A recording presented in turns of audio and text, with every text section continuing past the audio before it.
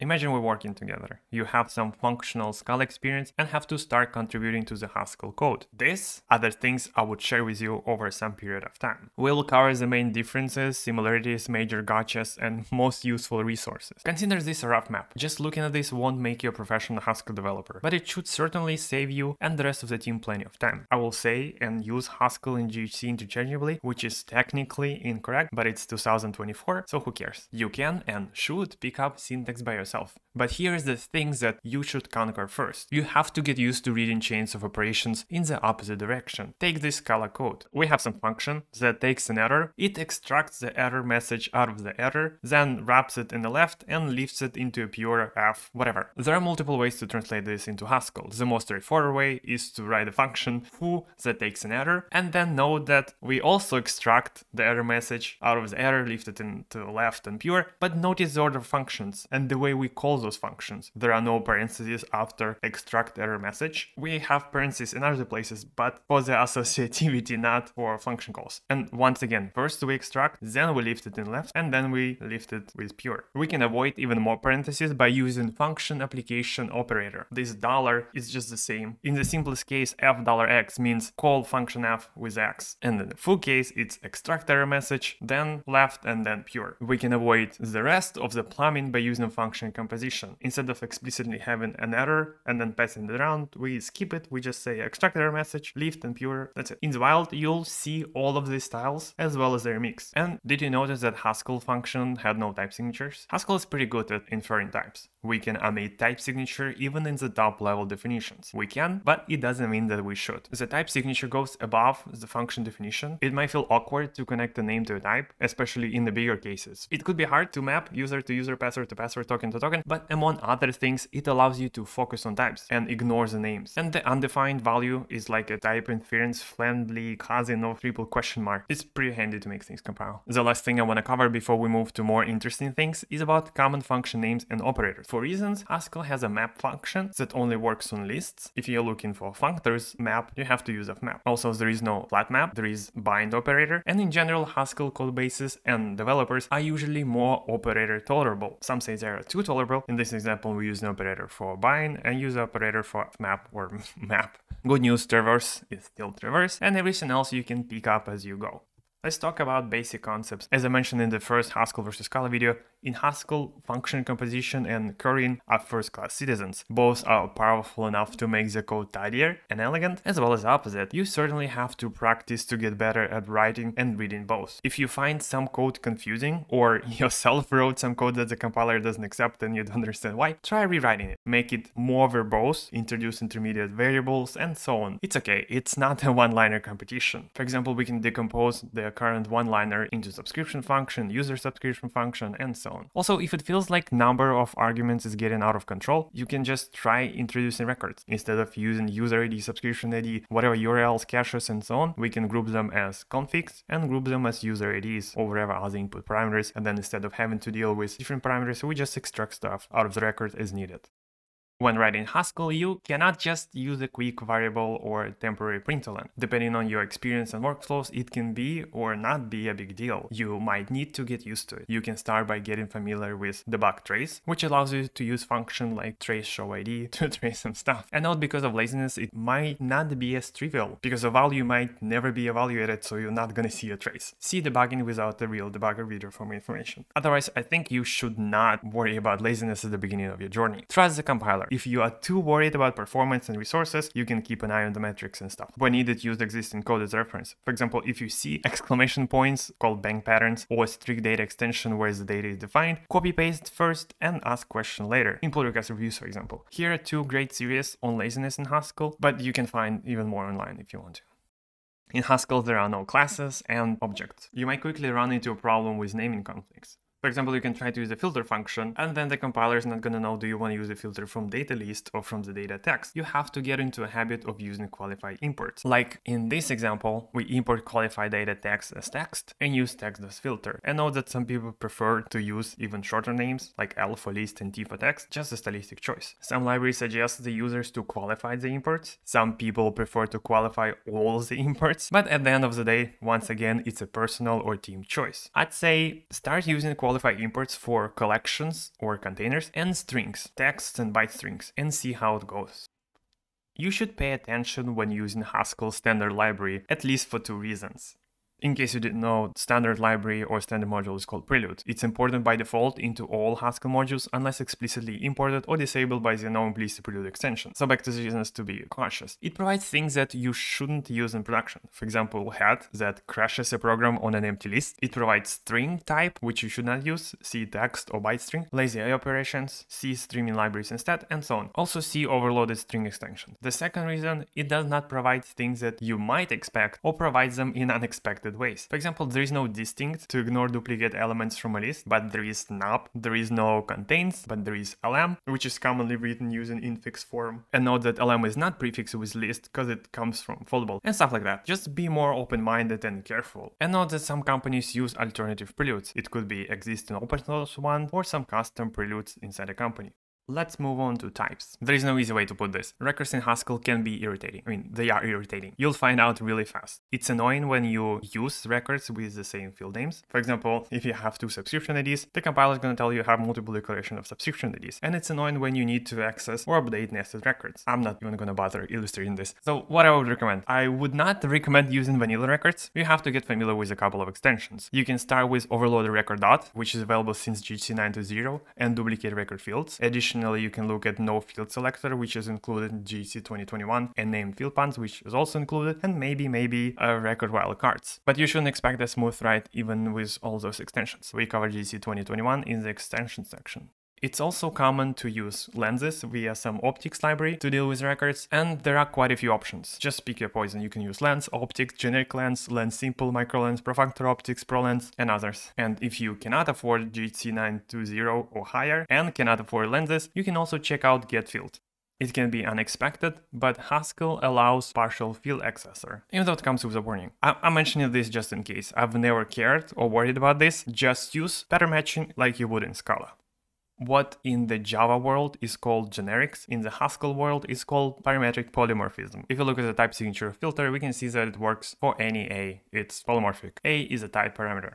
I don't want to go into details here. You shouldn't see that often, but eventually see explicit universal qualification and for all. Other than that, in general practice, it's not that different from Scala. So let's talk about ad hoc polymorphism. Unlike Scala, Haskell has built-in type classes. There is guaranteed to be at most one instance of a type class per type. So good news, no need to worry about imports. There are other things you'll have to worry about at some point, but don't worry about them right now. You can start by declaring the type class instances next to the type class in the same module or next to the data. Sometimes when you need a custom instance, you can introduce a new type. Imagine we have user data type declared in some other module. We want to add an arbitrary instance in some tests, so we can create an invalid user, wrap the user around, create some arbitrary instances and test it this way. Sometimes you can add an orphan instance and not use a new type. It's not encouraged by the compiler or people on the internet, but still legal and sometimes unavoidable. And remember that you can get a lot for free with deriving.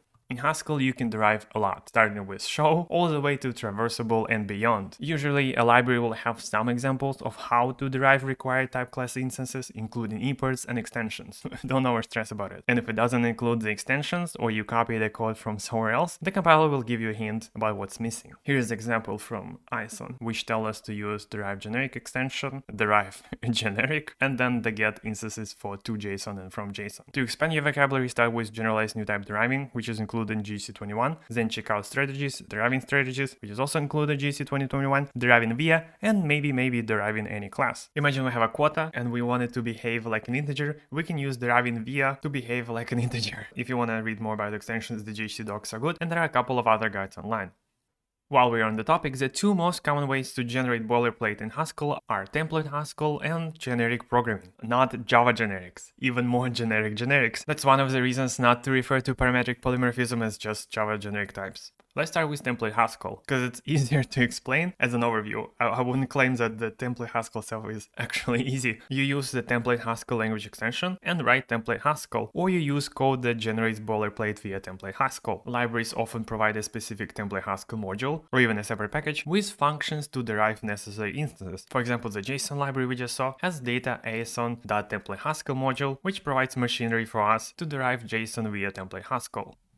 Generic programming comes in different shapes and forms. I'd say the most relevant is GC generics with the derived generic extension, which included in GC 2021 because it's the one that libraries usually use. Once again, let's look at ISON, derived generic extension, GC generic import, and a couple of instances to get to JSON and from JSON. There is also generics SOP, which is seemingly more accessible than GC generics if you want to generate your own boilerplate, but maybe in the future, because if you're watching this, you should probably not write that kind of generic code yet. There's also generic programming via data typable and data.data. See Scrapio boilerplate. It came before GC generics, uses a different approach, and feels more straightforward. However, it's usually not recommended anymore because it's less efficient. But that's what they say on the internet. I've never compared any of those, so you do you. So, template Haskell is like macros, and generics are like shapeless. As I mentioned in the overview, there is no consensus on writing Haskell like whatsoever on any topic. However, it's essential to know your type classes. Those are a must. Functor, applicative, monad, semigroup, monoid, foldable, traversable, and alternative. If the library has the functionalities that can be provided by one of those, for example, mapping things or smooshing things together, it's likely that it's going to be provided and won't be very documented. When it comes to failure handling, the situation is not much better than in Scala. I cannot help you here, you're on your own. But know this, option is called maybe. You should see exceptions and some exceptions, which are cousins of throwable. You should see synchronous exceptions, which is about throwing exceptions in IO, or see safe exceptions package, which is about throwing exceptions not in IO, but in more generic F with a whole. They don't have this in Haskell. I mean, when you have monad throw M. Anyways, maybe see unleaved IO exception as a safe exception surrogate, and see asynchronous exceptions. You might be tempted to use error, they should never happen in pure code because it's so easy and compiles, but just a friendly reminder, it eventually does happen. Don't be lazy, don't trust other teams to respect your contracts, and be cautious. Think about your future self. From time to time, people bring up simple Haskell, boring Haskell, and stuff like that, but there are no actual rules, communities, or many guidelines for those. The one way that Haskell or JC varies between companies and projects is via the language extensions. You need to start recognizing extensions and what they change, notice which extensions are enabled per module, which for the whole project. Also get familiar with language additions, such as GC 2021, I've been talking about this whole time, in GC 2024. Note how to enable those and what's included in which one. When it comes to organizing or structuring the code or application, there are a couple of options. There is plain IO, MTL and transformers, custom monads on top of those, IO plus reader T, Rio, unleaved IO, service and handle patterns, free monads, free or simple, extensible effects, fuse effects, F, effectful, clef, polysemy, bluefin, and a couple of other effect libraries that I forgot to mention. Sure, I can oversimplify and say that if you use cat effect and tagless finally, you should use that, or if you use Zio, you can use that, but what's the fun in that?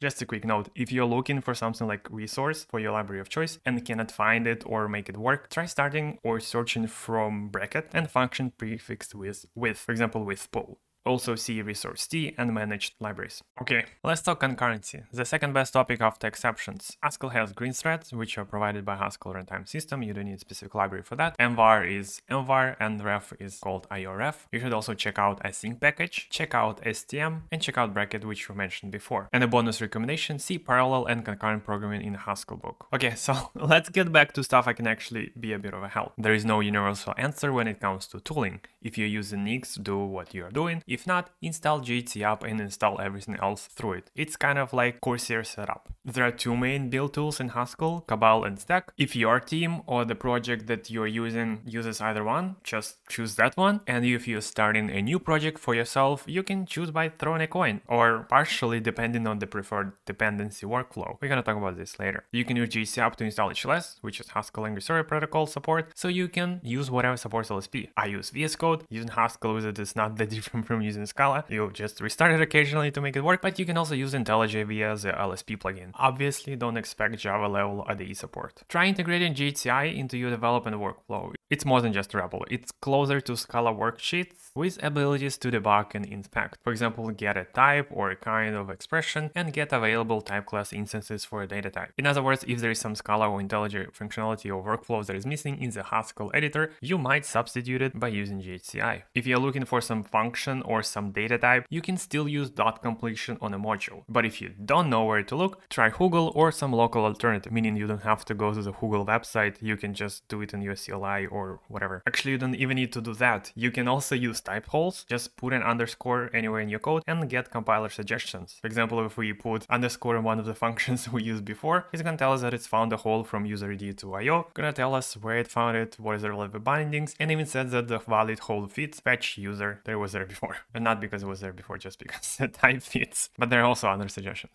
If you're looking for a library or a package, you can still poke around Google, or you can search on Hackage, the central package archive by text. But here's the first catch: there could be too many options. For example, see my video in Haskell and Postgres. I don't have a rule of thumb here. You can try asking around, but the more people you ask, the more answers you're gonna get. Sometimes I believe that the solution is to ask only one person or two and not more. The opposite is also common. Sometimes there are no options. Sometimes there are bindings on top of a C library. For example, one of the most popular Kafka libraries is wraparound C library. So if you cannot find anything, there is always CFFI.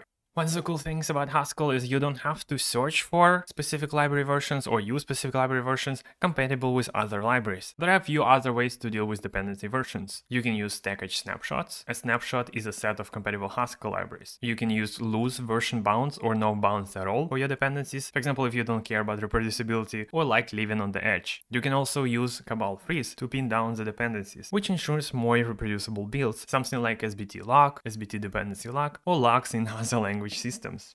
If or when you want to learn more, Haskell.org has a list of all sorts of learning resources. On top of that, if you want to get weekly Haskell content, see Haskell Weekly newsletter, see Haskell Awesome, see LibHunt newsletter, and Haskell Planet aggregator. If you want to chat Haskell, see Discourse Haskell.org, or find your own echo chamber. There's plenty of options.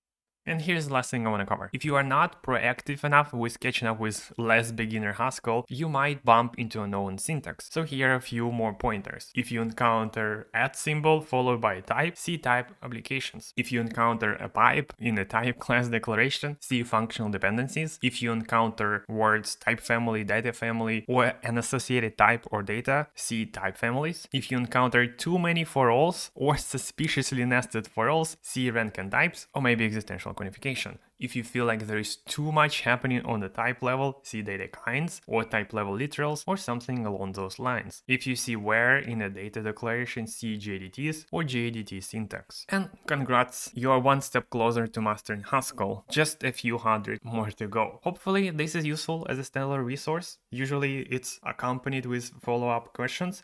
Let's see how it goes.